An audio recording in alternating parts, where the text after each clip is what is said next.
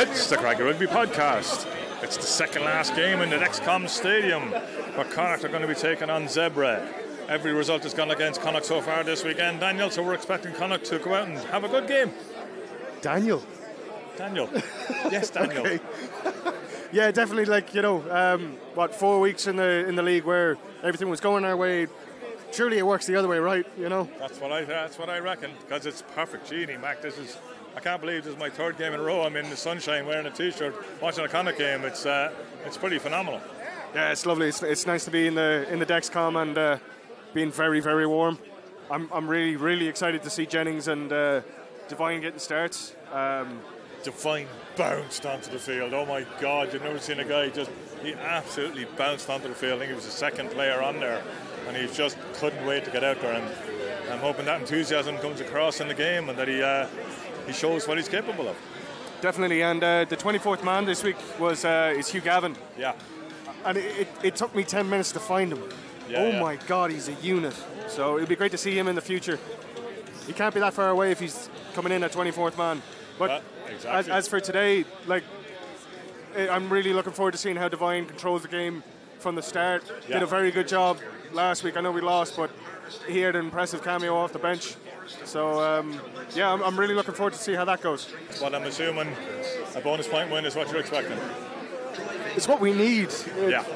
I know we sometimes say it's like, look, just get the win, but we really need the bonus point win just with how the results have gone. The one other change that did interest me actually is Cian Prendergast been finally given a rest. So yeah, I'm looking forward to seeing how that back row goes. Sean O'Brien has looked exciting when he's been able to play this year. Let's hope he has a good game and doesn't get hurt. Yes. Okay, we'll talk again on 20 minutes. 22 minutes gone. Zebre lead 8 points to 7. Connacht are holding on to the ball, going forward, but when we get to the very last stage, seem to be making a little bit of a mistake. Apart from Matthew Devine scoring a great try on his first start. He did a bit of a mistake from Shane Jennings to let Zebre in for their try, but it's not looking good for the win, and it certainly isn't looking good for a bonus point. But the crowd are well in this match. Just at the moment, I disagree. I think Connacht are definitely going forward. Everything's looking right. Devine again. He's gone. Yes!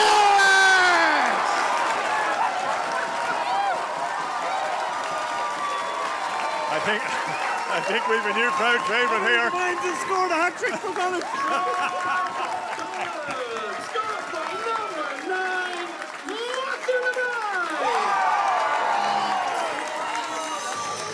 What a game. We'll talk again at half-time.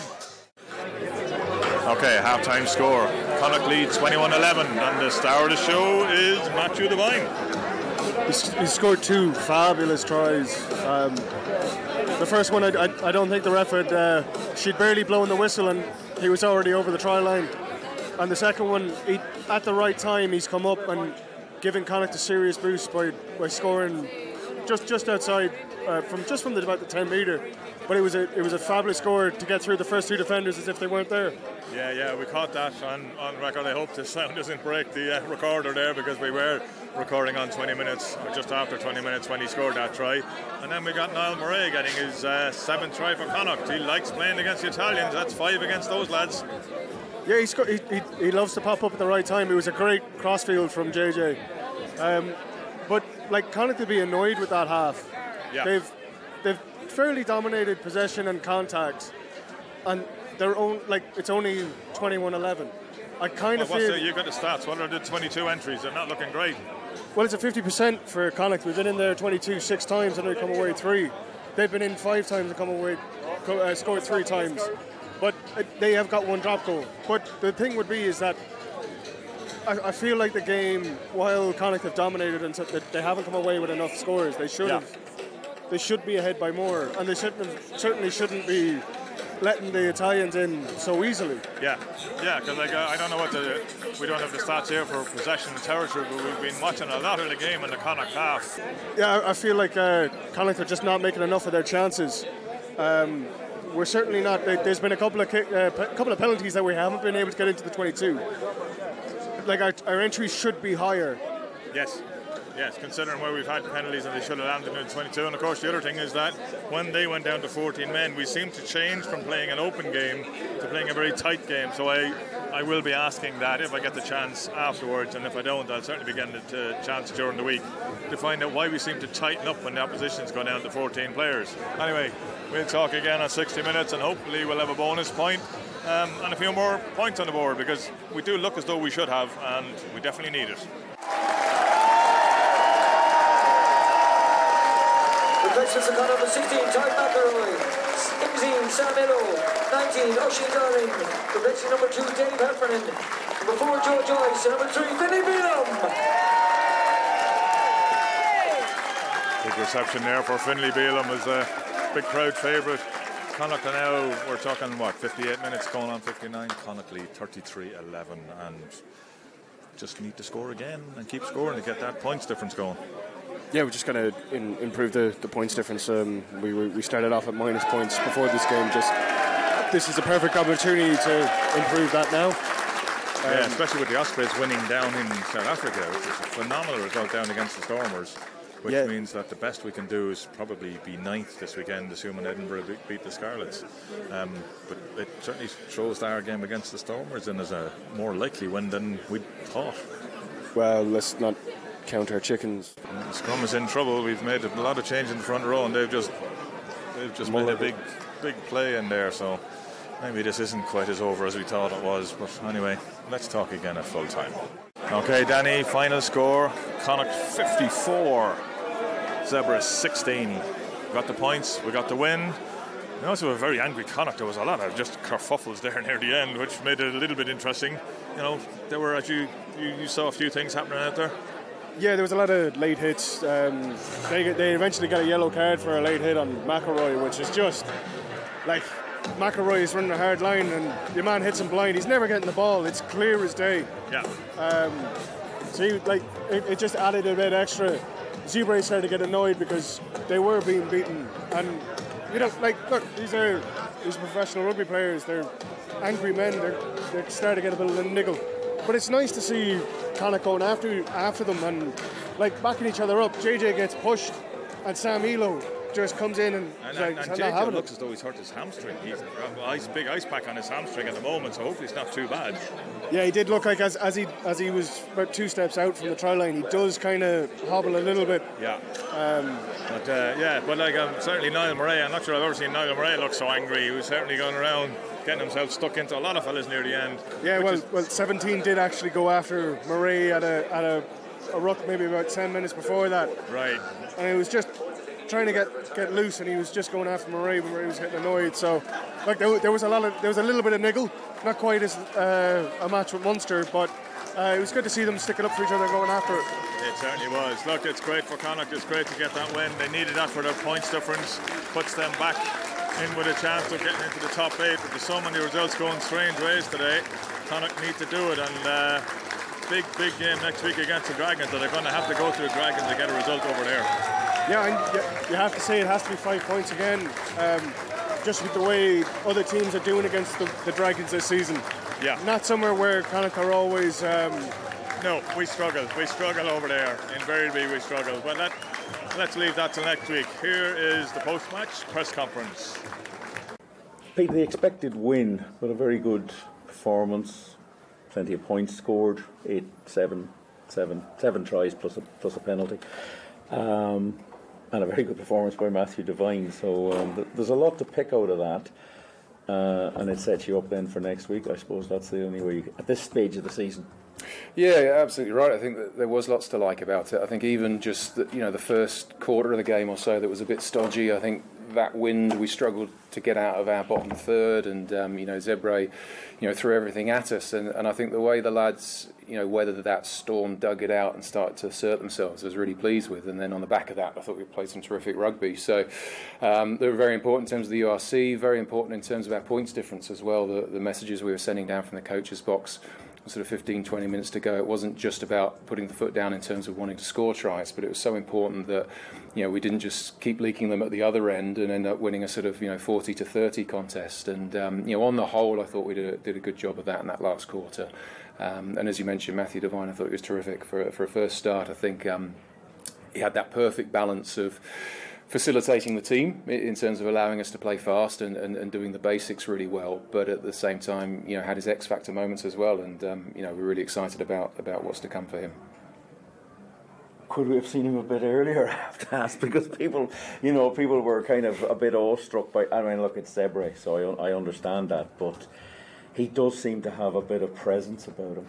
No, he does. He's not short of confidence, and I think he's got a really smart rugby brain, and he wants to assert himself in the gameplay, whether that's something at training or whether that's the match here. I think he'll be the first to say that we've never doubted his X factor, and but he's been working really hard on that consistency around some of the basics and facilitating the team and learning about decision making and linking in with the tens, like Jack and JJ, and the calls they're putting into him. So I thought he handled that really well this evening. I have to say that because he just sat down next to me. So. Absolutely, yeah, absolutely. You couldn't say anything else. Good time in that. Also looking at some of, John Porch is back after a while. Shane Jennings at 15, maybe a little bit in and out. They did pepper him a bit, but going forward, he still seems to be able to see the gaps that are there. He's looking for them all the time.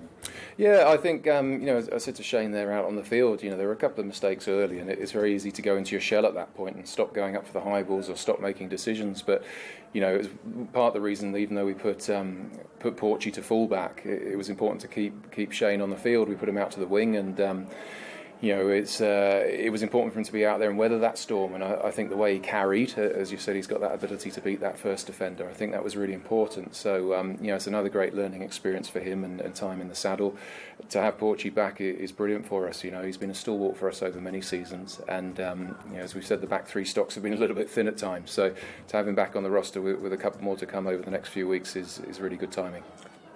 The way Joe Joyce was used tonight in open play, coming onto the ball, that seems, when you're watching, is a better use of him maybe than going from a standing start or just trying to drive the ball through. Was that a definitive plan this evening? Because he seemed to be loitering in space, looking for that a movement at speed. Yeah, look, I think that's a really smart pickup. It's a definite plan, but probably not isolated to Joycey in that sense in terms of his role. I think one of the things we've been working on as an attack over the last few weeks has really been about that timing further away from the ruck. I think if you've got forwards running off 9, it's a little bit easier to get your timing off. You're the first pod off 10, but when you're sort of a couple of pods of players away, and it's got to go through several pairs of hands before your moment. So that patience, that timing, that's all part of us trying to get flow all the way across that attacking line. And as you mentioned, I thought Joycey did that really well today. And the reward then is those dominant carries up against backs or defenders with softer shoulders in the midfield. So I thought he was excellent. But I think as a team we're improving in that space as well. Some interesting results. Some pretty crazy results, really, for what you would expect. So next week again. Now, how do you analyse this game and then line in the sand it and move on? It's the second last game at this stadium in its current format. It's a big win. People have left here very excited, but it's really only part now of a setup of 4 more games left, 3 of which are away. Yeah, it is, and it's a tough 4 games. I know the Dragons are down nearer the bottom of the log, but Rodney Parade, as we all know, is a tough place to play your rugby, and they certainly don't back down there. So we've got 4 tough games coming up. I think it's probably the curse of the head coach. Everyone's celebrating the performance tonight, and you're already thinking away about what's to come and selection and game plan and what can we learn from this. So it's fascinating. I think I said to the boys down there in the change room, we need to celebrate the win. We need to acknowledge what was really good about the performance tonight. But we also, once we've done that, we need to make sure we come in on Monday morning ready to apply ourselves in the preparation for Dragons. We've got a full week of preparation. We've not had a 3-day training week for a little while with the travel and so forth. We can't afford to ease into the week. We've got to make the most of Monday. We've got to train well Tuesday. We've got to polish things Thursday and get on the plane ready to go. And what we can't do is dwell on a really good performance this evening and find we're chasing our tails at the end of the week, because Rodney Parade and the Dragons are pretty unforgiving if you go in with that mindset. So the review will be similar. Acknowledge the good stuff. Let's see why it worked, but also look at how we might be able to better control momentum in that first 20 minutes and look at what we need to do better away from home next week. Any injuries? JJ limped off. It's hard to tell. I was after he'd scored his try, so maybe he was just a bit tired. But is there anybody else picked up any bangs? No huge concerns. I think hopefully JJ's was more of a cramp than a muscle injury, and he was certainly determined to take the conversion before he came off, which is normally a good sign that it's not too bad. But as I said, we're happy to play with 14 for the back end of the game and look after him a bit. But look, other than that, I think it's a pretty clean bill of health and a couple of cramps at the end. But they're generally guys who haven't played much rugby for us, so we're happy there. And the fact that what I can only assume was your twin brother was the medic tonight for Zebre Parma. Were you aware of that? Because he's your double. At one stage I thought, why is Pete down in the Benetton half of the thing on the touchline? So, no. Good-looking man then. Absolutely. Absolutely, yeah. I appreciate it. This rugby, Matthew, it's simple, isn't it? You just get out there and do your stuff and score 2 tries and have a very good 60 minutes and come off to a lot of applause and a man of the match. I mean, it's a good start. I can't promise they're all going to be like that. No, that was a good one. But yeah, I was sore enough not coming off. It's for rugby's physical. It's very physical. But I'm delighted with how it went. You seemed very confident from the start, and once Connacht got on the front foot, you were instrumental in driving them on then, and it flowed very, very well, even though they stuck at it. I have to give credit to JJ and Bundy. They're 2 great voices with loads of experience outside of me, and when you have a good team around you like that and a lot of lads with a lot of experience like Finlay getting his 200 cap today, it makes it far easier coming in. I'm only my 3rd cap, but it makes it way easier when you have those lads around you to kind of bring you through the game, and they kind of give you that confidence to go on and play your own game. And when I was going out, lads are all telling me, just don't overthink it, just go out and do what you do. And they were talking to you all the time, where they are calling what was going on, and because there was quite a lot of noise. Some nights you can actually hear that going on, but you couldn't hear it tonight because when Connacht are playing like that, it gets the crowd going. Yeah, that was something we needed to do as well, was to bounce back from last week and give our supporters something to cheer about, because they're so good to us on the bad days. It's important we try and give them as many good days as we can. So what's next then? On to Newport. Ice now, and then on to Newport next week, straight away, turn around and get ready for them. Yeah, well, as Pete just said, you've got a full week to get ready for that. But well done. It's a great start. Thanks. And congratulations. Thanks, William. Cheers. You've done 80 minutes now over the last 2 weeks. What has been the biggest difference from under 20 rugby? I know you played international, but how do gnarled Italians compare to like young fresh bucks that you've been playing against before? I think it's, I've already said it, the size. They're big lads, and the physicality. I think I'll be sore tomorrow morning now, but that's probably the biggest difference. Yeah, is the physicality of it. Is it true your dad sent messages down? He wants to get you off the field. He wants to be the only Devine with a hat trick. I nearly had one. Faz nicked it. I know. Yes. I know. Dad came down to me after. He's buzzing, and the first thing he said to me was just he's really, really proud of me, and yeah, all the family are delighted. You look like you're someone who just wants to pinch yourself and say, "Oh, did I really do this?" I mean, when you're going into that match, did you envisage you would have 2 tries and a man match the ward? Very first. I mean, I went into it thinking I was going to try, but I couldn't. I don't think I could ever guarantee that it's going to go as well as that. I'm delighted. This is everything I could have asked for on this night. Just from an individual perspective and from a team perspective, I thought we were great tonight, and we played some great rugby and we scored loads of tries, so it was brilliant. Okay, that was the voice of a very happy Pete Wilkins and an even happier Matthew Devine, who was pretty divine tonight, wasn't he, Dave? Oh, yeah. I mean, at one stage I genuinely thought it was Matthew Devine playing 14, 15 Italians on his own. He got us up and running. He gave us the spark. He played with a swagger. But having now spoken to him in person for the first time, he's not arrogant. But when he gets off the pitch, on the pitch, he plays with an arrogance. He plays with a joie de vivre that every team needs. I mean, it is Zebre that has to be taken into account, and he could be trodden into the turf next week or in the future.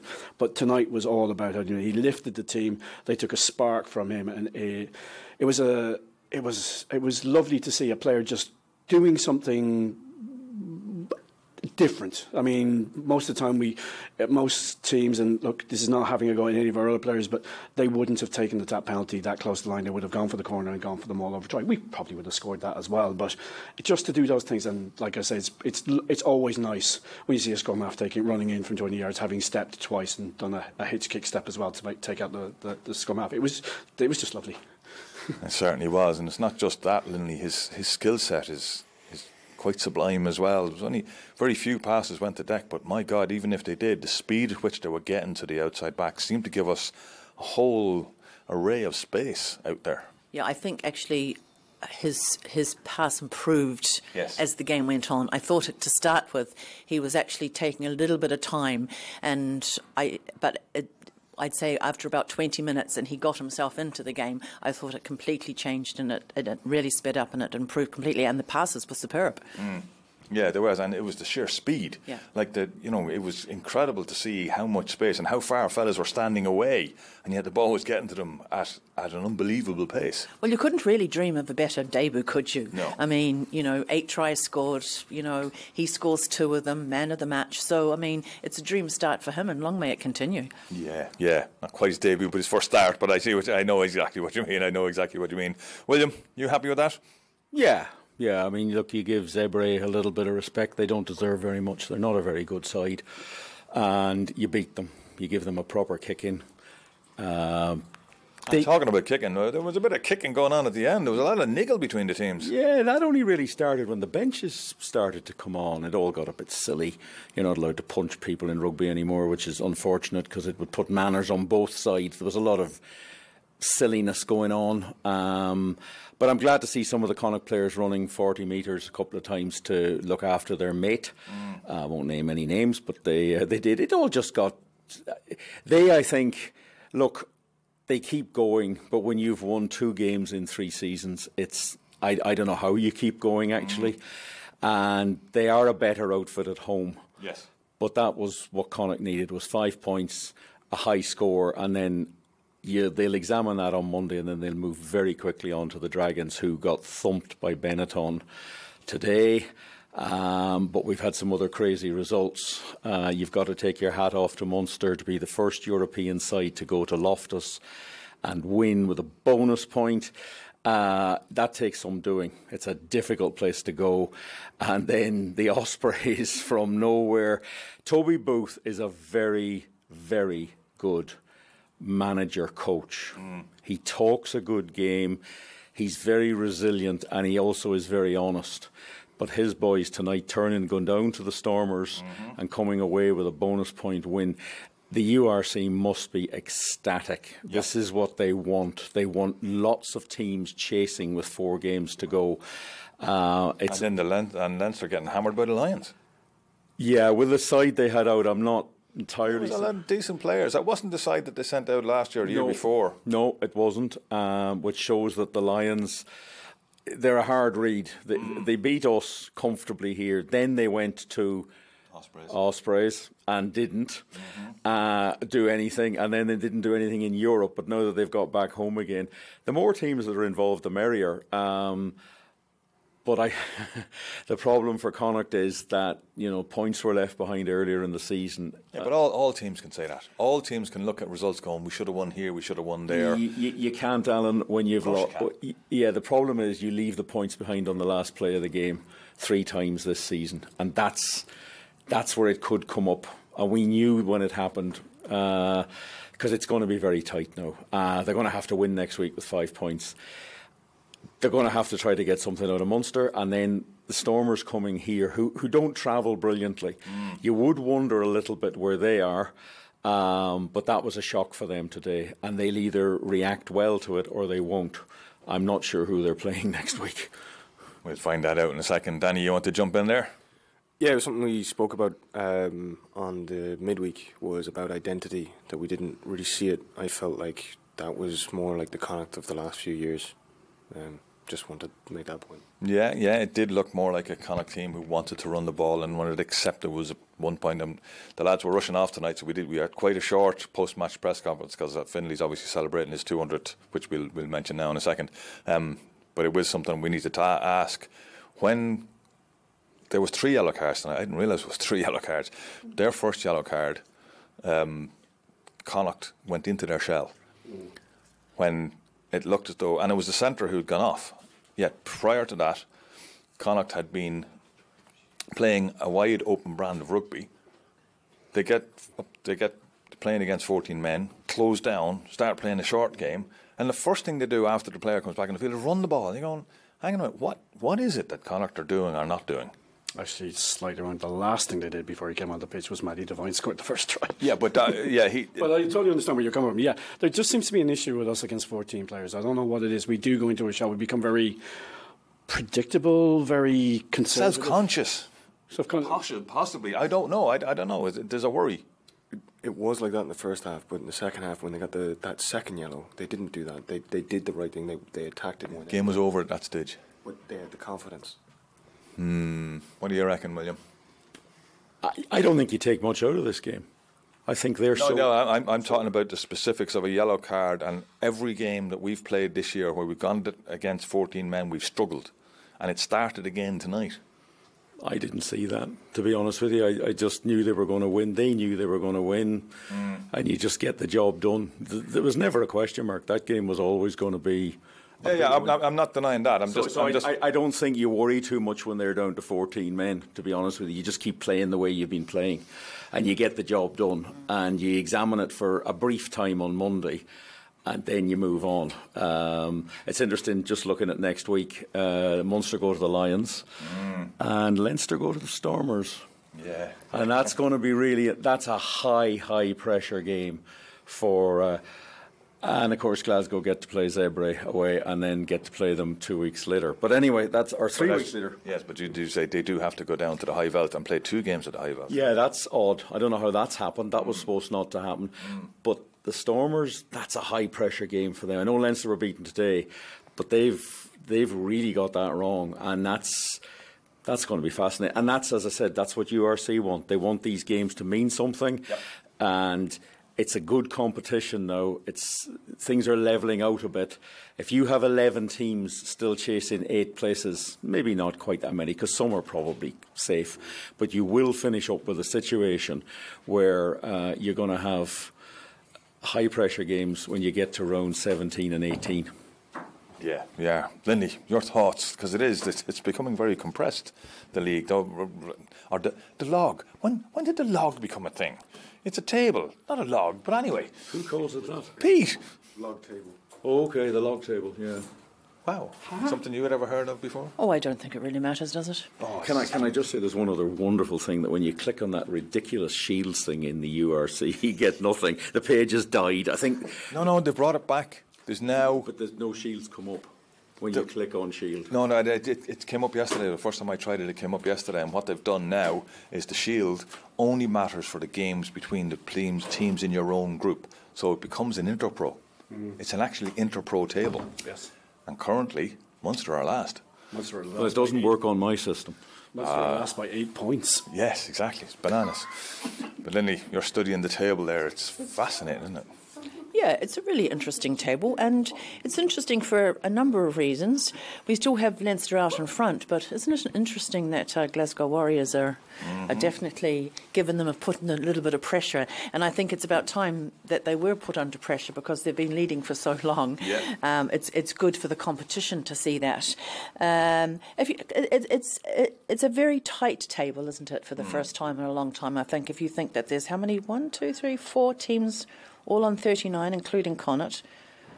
So there's 1 on 40, yeah, 1 on 42. Like that's so just one result. It is incredibly close. I'd say I can't remember too many. No. You know, URC, you know, that it has been so close in the end. The good thing is that for us is that it is so close. I suppose the bad thing is that we've got a couple of very tough matches coming up. We do. But the whole point about that is it's still in Connacht's own hands. Yes. If they keep winning, then they will make the top 8, and if they don't, then they won't. So at least they're not trying to make up like 5, 10 or 15 points. They're not. They're actually in it. And even sometimes you don't. The way results go, even a bonus point might just be enough to turn it if at the end of the day. So you just don't know. It's all for we want Leinster to do. We want Leinster to do. Well, it's very exciting. It is at this stage of the season to be fighting. On this front to get into Champions Cup rugby or get into the top 8, and it's exciting for everybody here in Connacht. And it was exciting for those people out there. There was the excitement for Bundy. It took us a long time. You had to come in the back door today, Lindley, because you couldn't get in the front door. I took 5 minutes to get out of the Clan stand. And at one stage I was standing there. This wave of people started coming in the Clan. I was going, what's going on? Bundy was walking down the track signing autographs, and people were just... It was incredible. It was like the Pied Piper. Yeah, it was absolutely, and Finlay was down there and a lot of other players, and yeah, it's a good atmosphere, and that's important to generate that. And the last game is coming up here very soon against the Stormers. The last game, as in this version of this ground, it'll never be the same again. It'll be completely different. And that's fascinating. Next season's going to be a bit of a challenge for everybody, I think, when we're all crushed over on the other side, or maybe some of us aren't getting in at all. But yeah, it's set up now. Next Saturday is a big game. That'll be a tough, dour old game over there. Yeah, we struggle over there all the time. A lot of people struggle there, but you've still got to beat them. They're not. I don't think they're playing as well as they can do over the years. They are, they've got problems. Players have left. There's money issues. That's the whole story of Welsh rugby. The Ospreys, and to a certain extent Cardiff last night. No, they robbed. They were essentially, but I think probably looking back on it, the referee probably got it right. I'm not 100% sure, but it is fascinating. And then the trip to Munster. Yep. That's a huge game. Big game for both sides, but the pressure comes off when you beat the Bulls in Loftus. I'll tell you, that will cause palpitations down in Pretoria, because they just assume that only a South African side can beat them there, and they don't lose even to them very often. But a bonus point win by a European side, great. I can't imagine how many videos have already gone up in social media explaining by South African fans explaining why they were robbed by the referee, all of which will point out why the referee got it right. Well, there you go. Well, one thing Connacht got right tonight, I have to say, and we're going to finish, I'm going to leave the podcast finished with this, the crowd singing the Fields of Athenry in the Clan stand. It was excellent from the Clan stand. I don't know what it sounded like from everywhere else. It sounded brilliant. Well, up sitting above the Clan stand in the media box. And they were well up for it. And that actually, something like that got the fans revved up, and they stayed revved up. They certainly did. So, we'll finish the night with the Clan singing The Fields.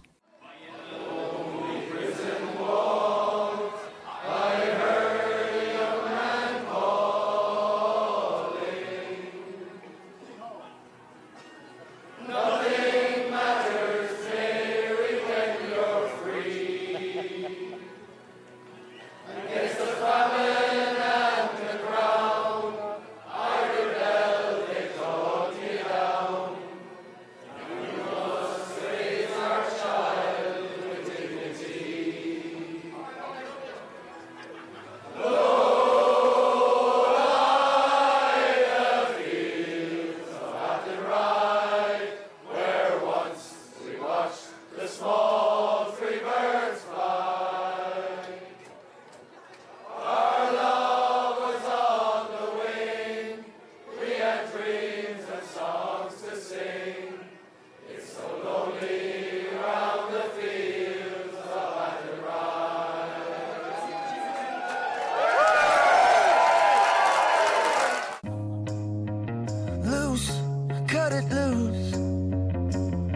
make out, or nothing changes. Sad and confused.